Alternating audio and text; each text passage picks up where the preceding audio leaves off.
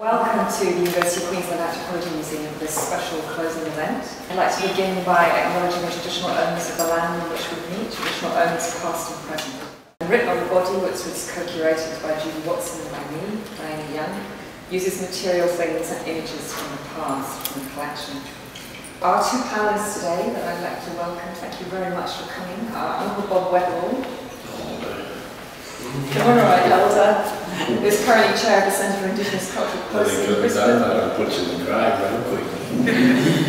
where his focus is the repatriation of human ancestral remains and cultural property. He's been a major advocate for the repatriation of Aboriginal remains from institutions around the world for many years. And he's also worked for many years as the Foundation for Aboriginal Island Research Action.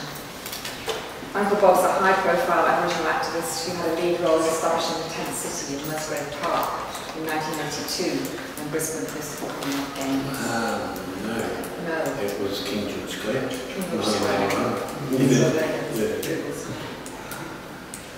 Michael Aird was born on the Gold Coast and spent most of his life living in the region, the traditional country of his ancestors. He graduated from UQ, Bachelor of Arts, majoring in Anthropology in 1990, where he continued his long-term fascination for the photographic representations of Aboriginal people.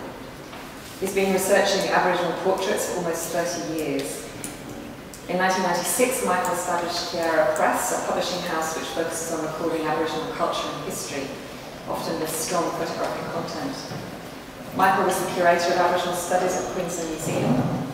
I don't know what your present role is. What is your present role? Queensland Museum, basically. And his career as an anthropologist is including the curating of several exhibitions, including Captured at the Museum of Brisbane and co-curated with Virginia Ridley at the Gold Country. So please welcome both of our speakers today.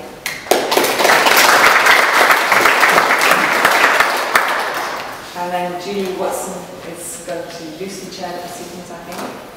Judy is an artist from the Wonga people of northwest Queensland. She's a printmaker, painter, sculptor, and curator. And her work often explores the relationship with the traditional country of her grandmother. Her work's attracted national and international acclaim, and she's been commissioned for several high-profile public art projects, including the Sydney International Airport, Melbourne Museum, and the Musée de Quai Branly in Paris. It's interesting to see how the contrast is and the similarities that the exhibition has been put together in a certain way. I guess it's good educational in the sense, and I think the younger youth will get a good understanding about the sort of tools that both societies and civilizations used in the earlier parts of time for their continuous survival. So I think that it's a good idea, it's a good concept. I think it's amalgamate that so people can quickly grab the grasp of it and what it's about.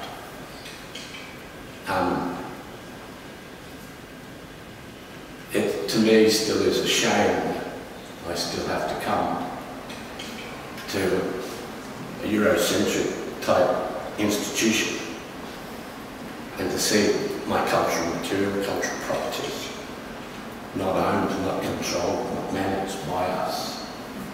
You can have all the knives and forks and whatever else, and the dishes and the pans.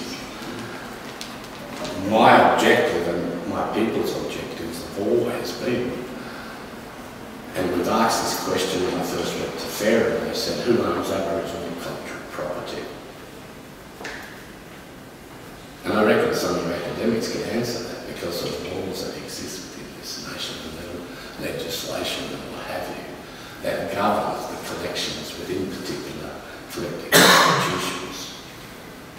It's always bothered me and will continue to bother me until we have that restored to us, and that it should be in an Aboriginal run and control centre, not a keeping place, but a clearing house.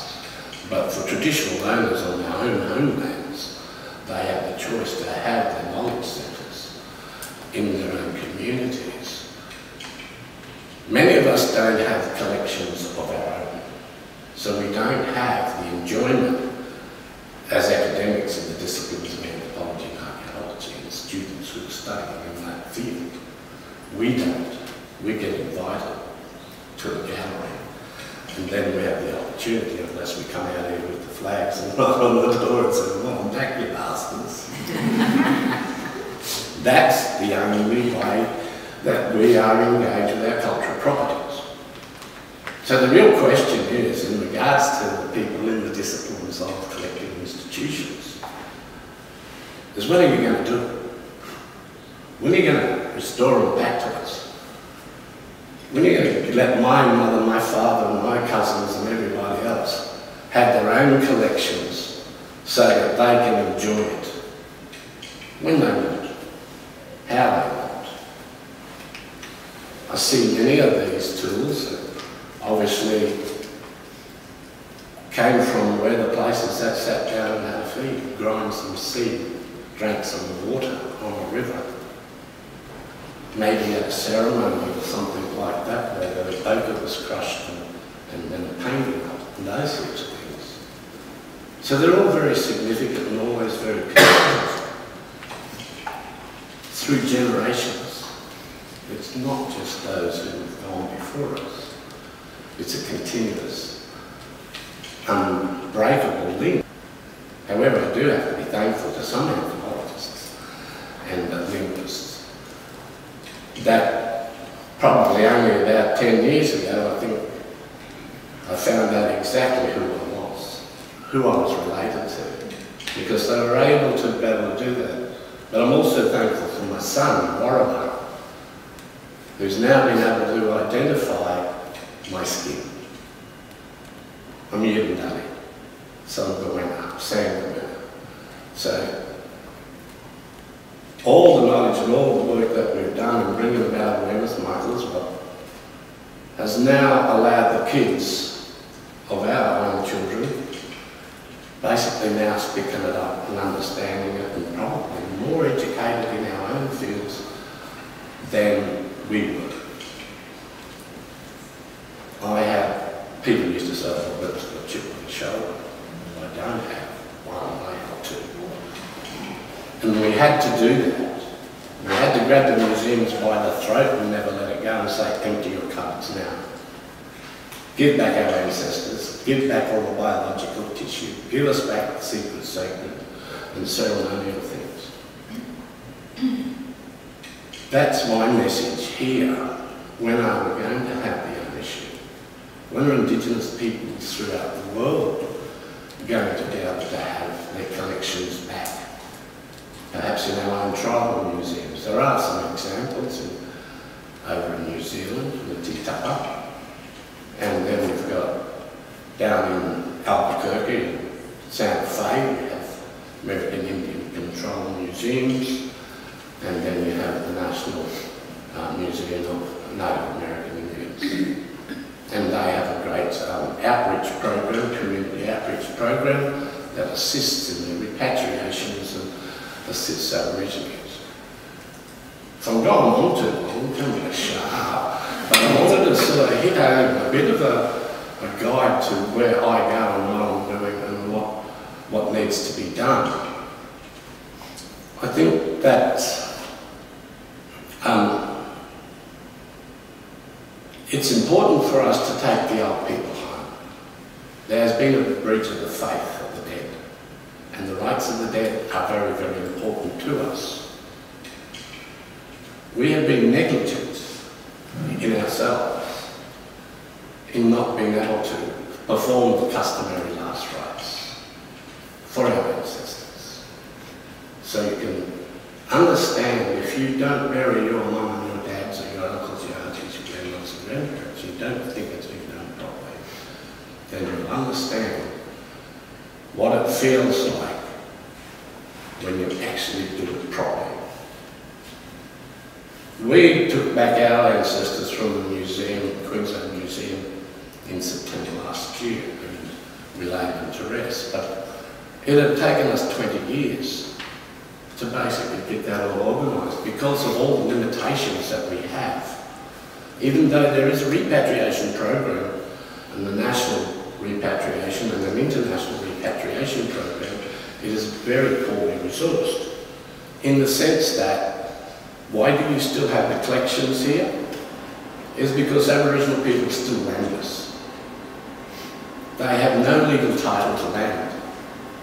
We were very lucky that we had a government, and a local government, who said, yes, we'd love to see that come home and have those old people lay back in their country.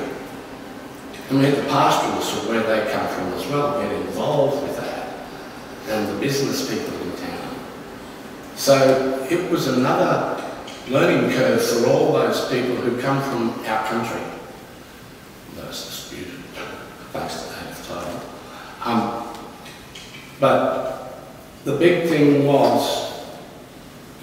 is that we're able to get them home, and we could make a call out to the people who have the traditional knowledge. Even though it's been fractured, people knew some, didn't know the lot and didn't know how to connect it and whatever else, and how to take the ceremony and all those sorts of things, the song and the dance and the carvings, all those sorts of things that we have to do in regards to laying our ancestors to rest and making sure that we are preserving that land, that type of thing. So the repatriation programs within the Strait are basically insignificant in regards to how they are helpful towards Aboriginal people. They give museums probably about $100,000 a year. That's about all they get. So it's $800,000 a year for the whole national program and the international repatriation program. But there are no one in the museums where the collections are that are out there trying to help Aboriginal people acquire some land back. Who's doing that? Groups like us, who don't get any resources or any funding from the government, who go out and sit down with the community, go and negotiate with government and try to get government to collaborate and to basically make a contribution.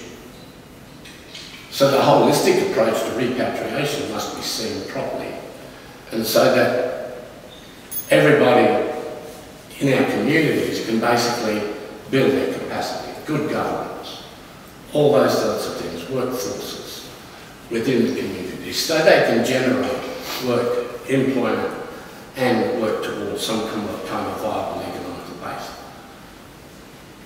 These are the benefits that Aboriginal people can get through. But the bureaucrats and the politicians can't see all this, even though you've got closing the gap and there's heaps of funding and whatever else. It ain't there for the people out there on the country, living on country. Just take, for example, the Kalak over in the Kimberleys, the Kimberley Lands Council Law and Cultural Centre. 800 remains are sitting in a shipment container, and they've been sitting there for the last 10 years.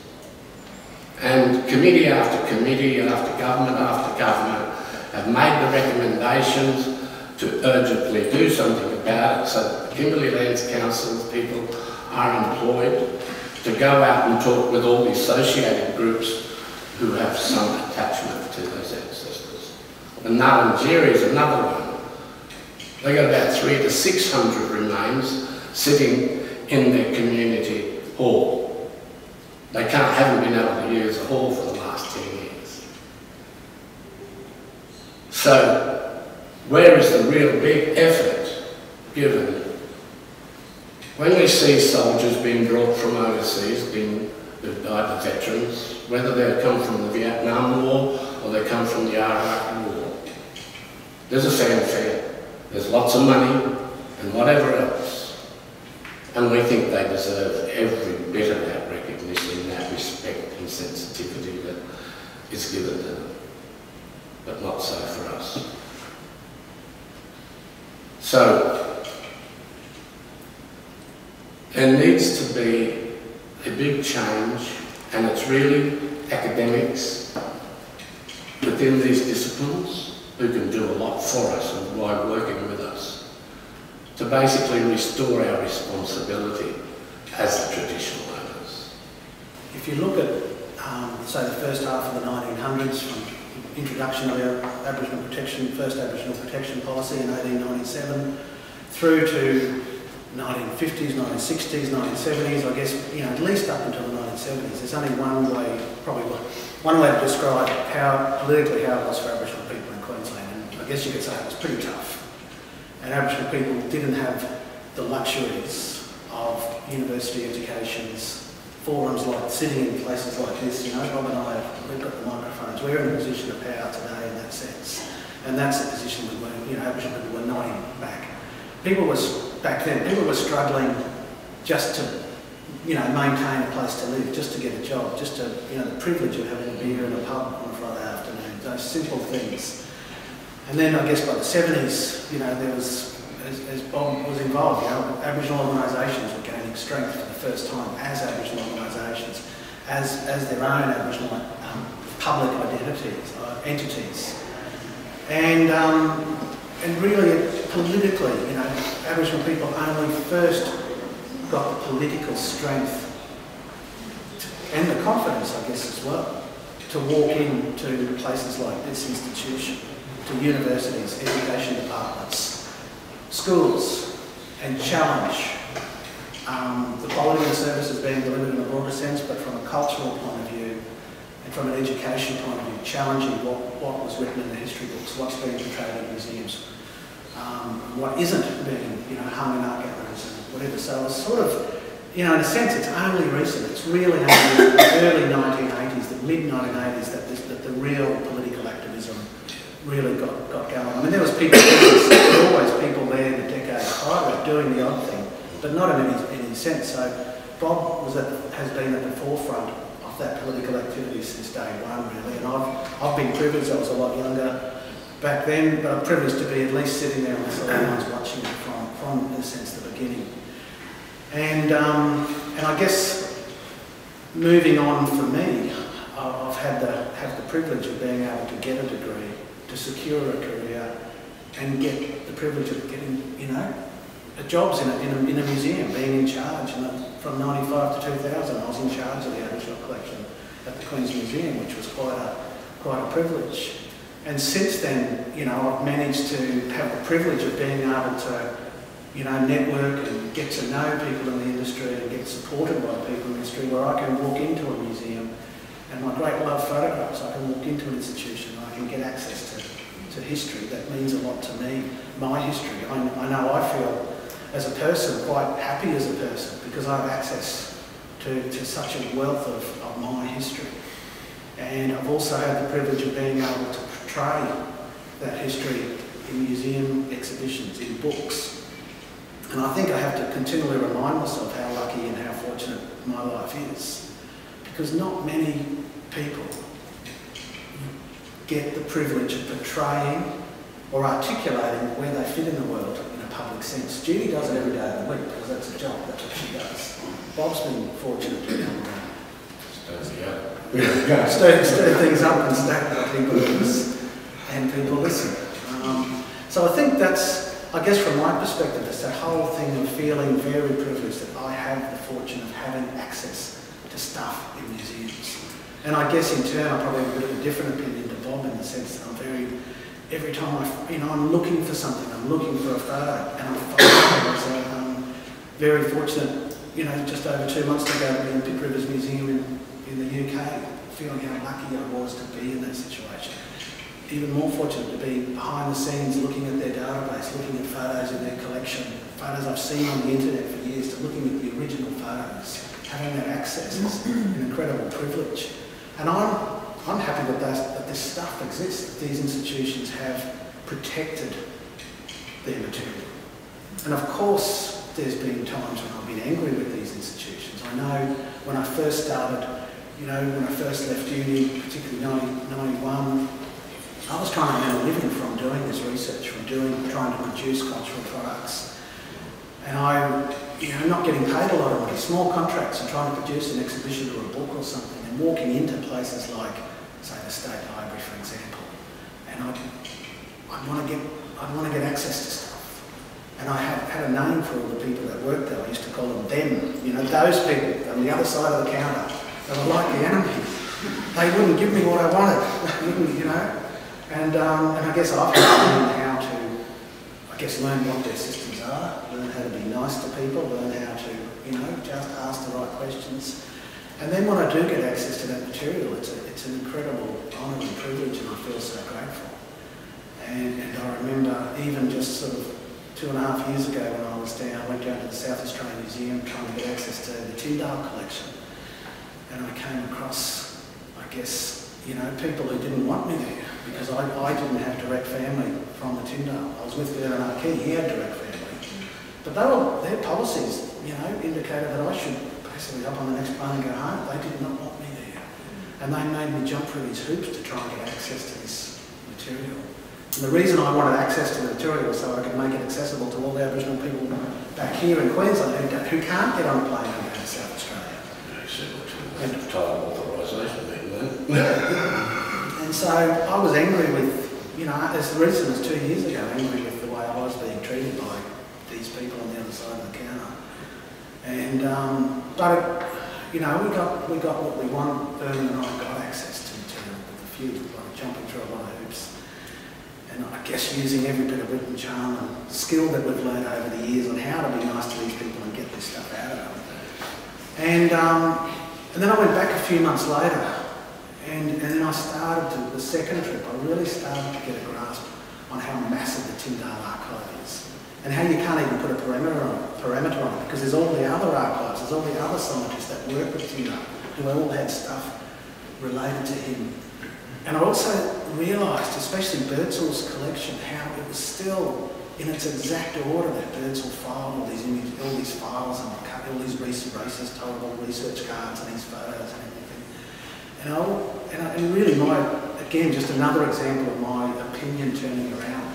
I actually really become incredibly grateful to the South Australian Museum for doing such a good job of keeping all this stuff together in perfect order. The collection hasn't been butchered, it hasn't been split up, it hasn't been disintegrated, it's still there. So people could trace their families. Yeah, I mean, sure, people have trouble getting access to it, but at least it's still together. So in the future, hopefully, access will improve. And at least there's still this incredible body of information that's clouded with this incredible racist, scientific, you know, all the stuff that, you know, the reason that material was gathered was pretty horrible. The motivations for why it's there, but to the families who have some of their own photos, some of those people are still living and they have parents and grandparents. They look past that racist, you know, connotation, the racist reasons it's there. They just see families and photos. They want access to that. So I was entrusted with getting that stuff and then taking it back to families.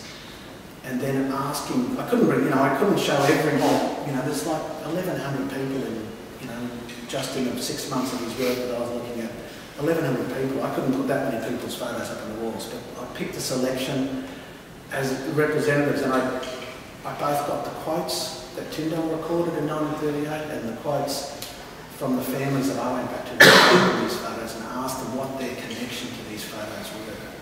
And it really was touching there. You know, there were so many tears. It was so emotional. And I think everybody had been going through this journey of discovering these photos. And then when we exhibited the photos, this is the first time these photos have ever been exhibited in such a big public way.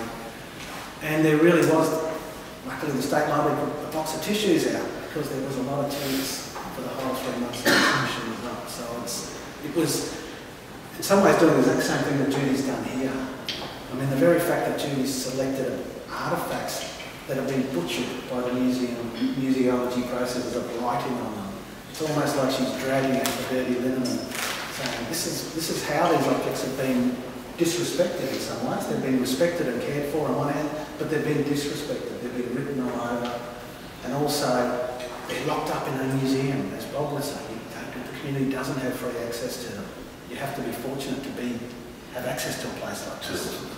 Yeah. I just had to interrupt there and say it wasn't just me working on the exhibition, it was Diana and a lot of the other staff here too, so various people selecting objects and things. I just want to go back to your the idea of what you were saying, interacting with museums as somebody coming in from the outside, because as an artist, and I know I've spoken to other artists too, they've found this too, and I'm sure not just for artists but for other people going through. And Sam Watson actually had a really good way of putting it. He said, because I call them the gatekeepers, you know, people in the museum who, sometimes it's like that and sometimes they'll let you through.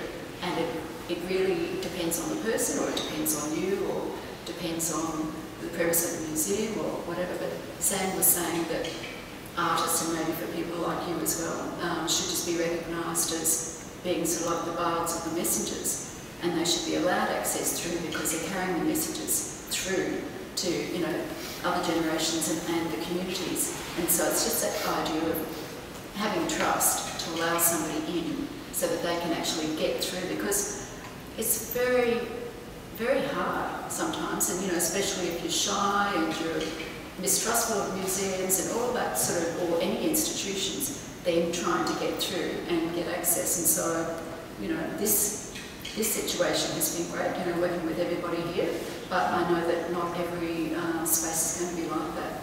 But I would say that I'd encourage, and that's what I've been saying to people, anyone who thinks that they might have sort of, you know, objects in the collection from their country to come and, you know, sort of contact the staff here, and, you know, I'm sure they'll be sort of allowed in to look at objects. I mean, Diana, I'm sure you would. Absolutely. Yeah. So I think the other thing is too, there seems to be more artists and probably curators and all the rest of it being brought in, Indigenous people who are, I see, literally going in to rattle the bones of the museums. And I think that's what our job probably is just to shake up, you know, preconceptions. And anyway, do you want to speak about that anymore? Yes, over the years, and Michael mentioned that was quite significant, where Indigenous nations came together over in South Dakota. And we were even honoured to be able to go and put down some of the people from Florida who didn't have country or didn't feel that they would be preserved and looked after. And so the people at Wounded Knee said, you can put them in our country. So the dual arrangement and the dual agreements of talking about they've got to go back to the land of mother. They knew that that's where they needed to be. Over those years, I think we probably brought back, this is an Aboriginal control project, not the government's control repatriation program. We're talking about the Fair of the Tasmanian Aboriginal Centre, and working with the Ngarrindjeri and the Kimberley Lands Councils and those guys, and the people up in Munninjum. And old man Maljali was one of the fellows who travelled with us. And we talked all about that on our little trips around America. And when we went over to Edinburgh, me and Mansell first went over in 1990. We were paid by the BBC to go over and to do a documentary in the Third Eye in Ireland. Who wanted to hear it. That was the only way we were going to get over there. No one over here was going to give us any money to go get on an aeroplane and stay over there for 2 weeks. So we had believed that we had the opportunity at that stage to make sure that that was an international exposure about the collections of Aborigines over in the UK and throughout Europe and anywhere else. During that time, and because of the relationships we were able to build with embassies, consulates, as well as personnel within the museums in those UK, they started changing their attitudes and wanted to deal more with Aborigines because they wanted an Aboriginal representative view in their exhibitions and their understandings in regards to all these things. So through the time of working with FARA and for the work that we've done with the Centre for Indigenous Cultural Policy, that's the organisation that FARA folded sort of thing. Once ATSIC went, then all the money was coming from Aboriginal controlled programs, and especially the repatriation program. But all in all, during that period of time, we probably brought back 2,000 ancestor remains. These blokes who are doing it now are just living off the credit that what we've done in the negotiations and loosening the drawers and cupboards over there that we've kept ajar. in those particular institutions, and there's personnel who are willing to do that. So they haven't gone too far in those areas. Very limited amount of ancestor remains that have come back. Within Australia, I don't know whether you know, there's about 10,000 unprovinced ancestor remains. There's about 7,500 secret sacred objects that are unprovinced. Where are they going to go? How's the government going to know the Aboriginal and Torres Strait Islander representative view if they don't allow us to go out and sit down with the people and explain it, and so that they can have time and days to work out what would be appropriate? I just mentioned the situation of the people from Florida and the people in Wounded Knee come to an agreement, so that those old people could have their last rites and be placed in a final resting place where they know that they would be cared for. In regards to our repatriation of the Kimura people out in the southwest of the Belong River, we've got Kuma, we've got Mandandangi, and we've got Gundari. We brought those tribes together and we sat down and said what we wanted to do, and they said what they wanted to do. They wanted their stuff back too. It was Anna Blythe's government who basically gave us a number of contracts for the next couple of years to basically continue putting their plans together on repatriation and helping them put together those ceremonies and getting them land back and those sorts of things. But the very important thing is that there was a dual arrangement. They come down and they said, that's your country below Surat. We won't go below Surat. The other ones will say, you come down this way, we only go to Old Kashmir West, and that's our burial trees. They knew that. They knew where the ceremony room was, and they knew where the people who were responsible for conducting that ceremony. And then the Kuma basically said, you look after that side of the river, we look after this side of the river. They all came and participated in the official handback of the remains, and they came and they were taught the Boomeroi ceremony for that period of time. So it can work. They're talking about placing them in the War Memorial in Canberra, all the bloody places. All these old ancestors. Because we raised the question, and they haven't thought for themselves as advisory committees, and they're only tokenistic advisory committees anyway. And basically, they just thought it was a good idea to put them in a keeping place. Well, we were never talking about a keeping place, we were talking about a clearinghouse. And so that there had to be an Aboriginal control centre that had the responsibility for the coordinations of national and international repatriation. So if we've got 10,000 ancestor remains in Australia, after 20 years of the program, then what are they not doing right? We don't have a comprehensive database from these museums, universities, art galleries. We're getting close to time, so questions, yes. Is there anything else you want to say before questions? Okay, questions?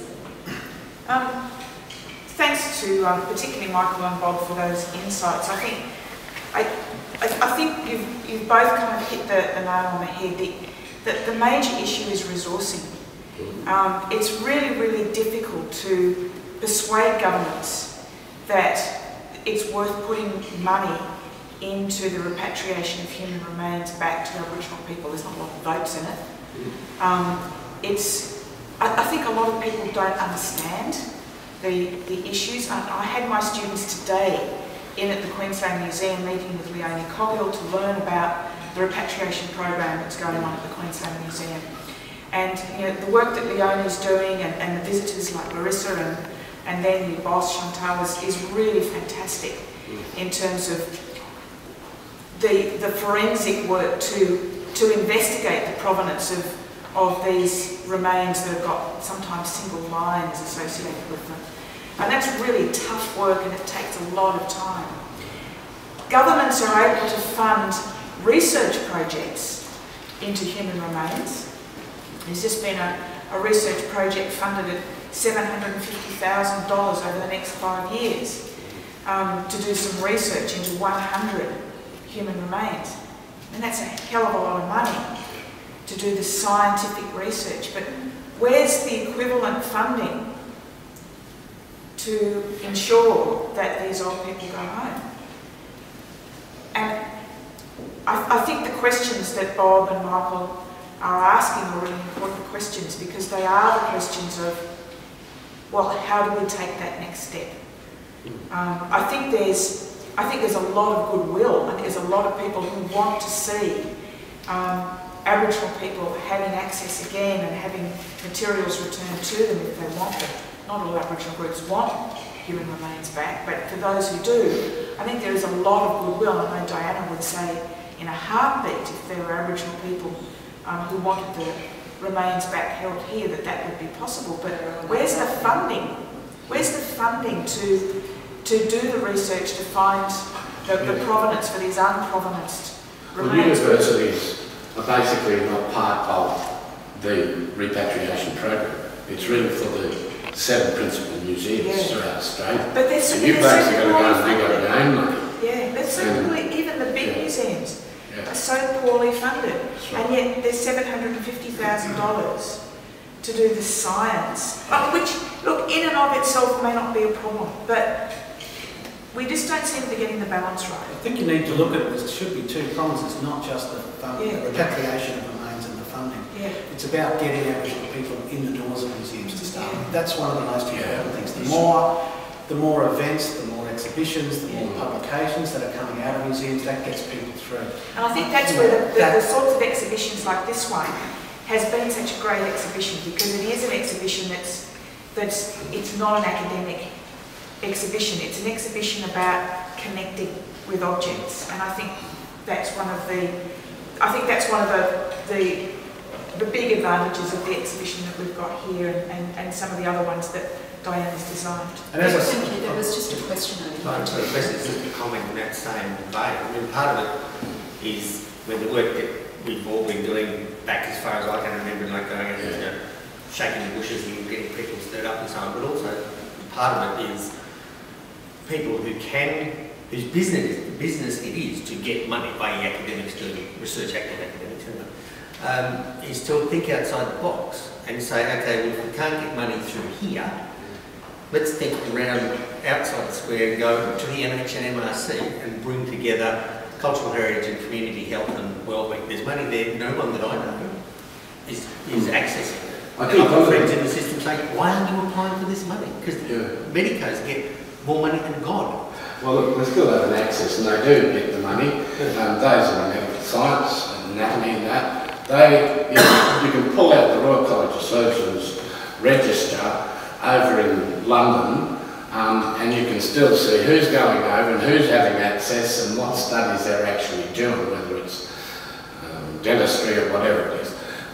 It's recorded and it's identified, and that's it. But I think what you're saying is right, is that it's not just the resources. We don't have the collaboration of you academics. If I went to the meeting now with Campbell Newman, I would prefer that I had 2 or 3 academics from the institutions who are managing the collections to show that there is an interest and that there is a collaborative approach and there is common ground. And one main common ground is getting them back to Aboriginal people's ownership, control and management. Simple question. Are there human remains in this museum? There are no Indigenous human remains anymore in this museum. Are there in other... Well, some of them got repatriated, isn't Yeah, they're still in the Queensland. So the question was, are there any Indigenous human remains in this museum? No. Are there in this university? Sorry? I believe there are not. No. There are not. But I couldn't say, but I believe there are. But there are at the Queensland Museum? And what's the policy, Michael? Do you know what the policy is of the Queensland Museum towards these remains? I'm not in charge of the policy, but I'll probably... The policy is just a very general policy, and policy is only policy. It's not law to compel museums to have a budget to do it. I mean, there's only Leone there and one other, isn't it? I mean, people want to come in there and say, look, we want our fire sticks or we want our coolers or what have you. So you can't identify where they are. They're just all stacked and stored on top of one another, mixed up. No one's ever sorted it out at this stage, and that's why we don't have a comprehensive database about what we've got. But Henry and Adrian Murray said back in about 1986 that museums and art galleries are in possession of hundreds of thousands of cultural material with a value of over $400 million then. But that was just when they were working with FAIR, and they really just touched the surface at that particular stage. So I think the real issue is yes, the museums are poorly funded. They can try to repatriate what the museum's got. However, they are basically have to follow the provisions and the regulations of the legislation. So they don't have absolute ownership and control. There's a white fella always sitting above them who makes the decisions and allows them and tells you what you can and what you can't have back. There's still a position with a lot of collecting institutions, we don't want to break up our collection. And that still prevails. Alright, there's been a lot of good work done by a lot of other museums and that around the country, but they can only do as limited as much as they can because they don't have the money, and they've got their normal everyday work that they have to do as workers within a damn museum, like anybody else in your own disciplines out here doing your work. To get pulled off that and then to go and try and work out the register of what's inside that museum. And then you think, well, we still can't get them back. And I think you just said that there's a lot of people that don't want them, but I can tell you, there's hundreds of them out there, thousands of them that do want them back, but they can't get them back because they don't have land. And if they even knew that they have cultural materials and cultural properties out there, I'm telling you, they want them back. I mean, I travelled the length and breadth of this country, and there was people like Muljarry and other people up in Arakoon and wherever else around the place. Been there for years and wanting to see that stuff come back to their place and what have you. But I think we're at a crossroads now that if Bob Weatherall, Michael Ed goes to go and see Campbell Newman or Tony Abbott and he says, what do you want, Bob? Well, I can say what I want, but he's going to say, well, those people in those disciplines are going to be willing to let those things go? Who's going to help us? How's that going to happen? Where is our support from non-Aboriginal academics, as well as our Aboriginal academics? And it's good to have Aboriginal people, and I think UniQuest has got a good program that's going in social science. So all we need to do is train our people in research, people who can do conservation, preservation, all those sorts of things, and have that knowledge all around this country and talking to people and what have you on the repatriation program through FAIR for the last how many years. People want their stuff home. It's just that they don't have the ability. There's too many limitations, just like getting land. But if you don't have land, but you have a keeping place or whatever you want to call it, is it still better for them to go to their home country and not be buried rather than stay in a cold museum where they're not cared for? That's what I'm getting. Well, one of the main things is Bob's keeps talking about funding. And so many communities are underfunded, aren't resourced to even get consensus on on most issues. As you know, there's lots of argument and fighting going on in communities over native title and all types of other things. Human remains is only one issue. It's important to most Aboriginal people, but getting the resources and getting people together to have these agreements and then proving to the government and to the institutions that these agreements have happened and they will be, and the institutions are scared that the consultation may not be up to standard, and then they'll be attacked by somebody else. So there's a whole lot of things happening. I think I just want to give credit to people like Judy and a whole stack of other artists for years, even going back to Gordon Bennett's artwork from the late 1980s, where he was talking about this issue of human remains, you know, reaching a huge audience from an artistic, abstract point of view. He was raising the issue of human remains being locked up in institutions, and Judy's done her artworks of skulls and the vessel, I think you call it, and you know, so I think that's why one of the things I love working with in the cultural / arts industry is working with people like Judy and seeing artists.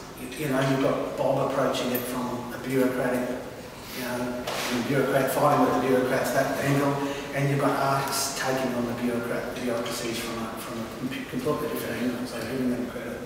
I think it's really important to recognise that what this exhibition, I think, is trying to achieve is that it's reflecting on the changing role of institutions to create a dialogue about this colonial routine imperative, and that there is increasing recognition of this dissatisfaction of communities about the state of their cultural property. And that's part of what I have really liked about the exhibition in particular, about both of the exhibitions that we've got on at the moment. It shows a real interest of these communities to actually talk about the issues. So that's something that I think needs to be recognised. Thank you. And just a comment that I think, you know, after working in museums for several years, all these ownership issues aren't going to be resolved in the near future.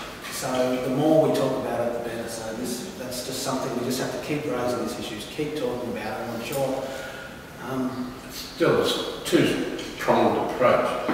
We can get all the remains and the cultural properties back, but we've got to have the people with the expertise who can basically, you know, protect, preserve, and give it long-term management, not just within the built environment, but in the natural environment too. It has to be sustainable. So, to answer the other question there before, is that it really is for Aboriginal people to determine themselves whether they want to keep them, you know, in boxes in a collection in country, in a tribal museum, whatever you want to call it, or to allow them to rest in the country. That's got to be their decision, and they really have to live with that, and if that suits them, that suits them. Others want to say that we don't want them back.